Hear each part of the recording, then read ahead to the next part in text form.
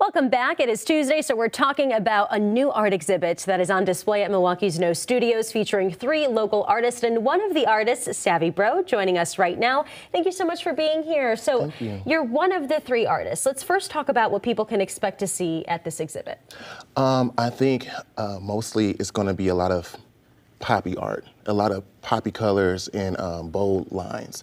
A lot of us focus on abstract designs, and I feel like that is the one thing that we all have in common. Yeah, absolutely. And I know having a gallery night is very exciting. We were just talking about that. So what does it mean to you specifically to be featured in this gallery night at No Studios? Honestly, it's kind of surreal. I didn't think that I would get here this soon in my artistic journey. I just thought that, you know, maybe a couple more years down the line, but I got the opportunity to be in Atlanta magazine and now here, so it's really cool to see myself and my work being like physically made and broadcasted for everyone else to see. So. Yeah, very cool. And we're taking a look at some of those artworks, or art pieces, I should say, that you created. What is the inspiration when you start creating something? What kind of goes through your mind? I would say that most of it is in regards to like a specific picture that I see, and I can already look at it and say like, oh, I want to design that.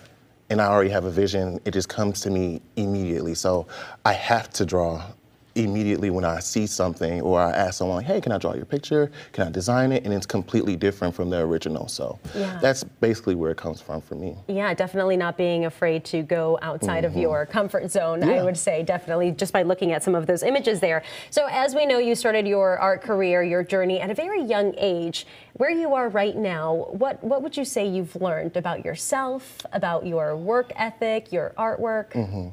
I would say that I've learned how to be more myself while I'm in my art, like, cause that's like all of me, basically.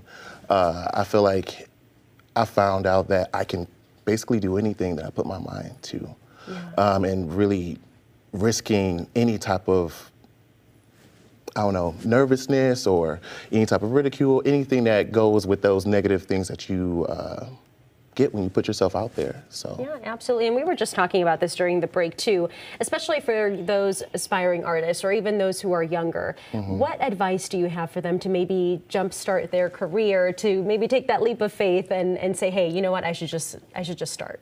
I would say don't give up, believe in yourself, and also make sure you have like a really strong support system.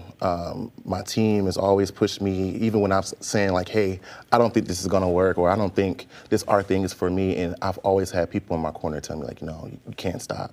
You gotta keep going. Even my best friend, she was the one that sent me the link to even apply at No Studio, so I didn't think any of this stuff was gonna happen. There you go, and you have to try, and then figure it out on the way. Last question I have for you, we manifest here, okay? So what is that one thing, one person, one goal that you have that you maybe want to work for or work toward? I would love to work with Issa Rae. Oh, that's a good one. From Insecure. Yeah, she's so inspiring, and I love her story, and I love how she brings other people up from any type of avenue. Like, look at Quinta. Yeah, absolutely. So, like, that's definitely where I want to be. I definitely want to be working with someone that would appreciate my talents. Absolutely. Like her. All right, Issa Rae. We got to put it out in Please, the world. Issa. All right, thank you so much. This information here on your screen, No Studios Gallery Night, Friday, February 17th at 7 p.m. And of course, everything is followed by live music. All of this information on our website on WISN.com.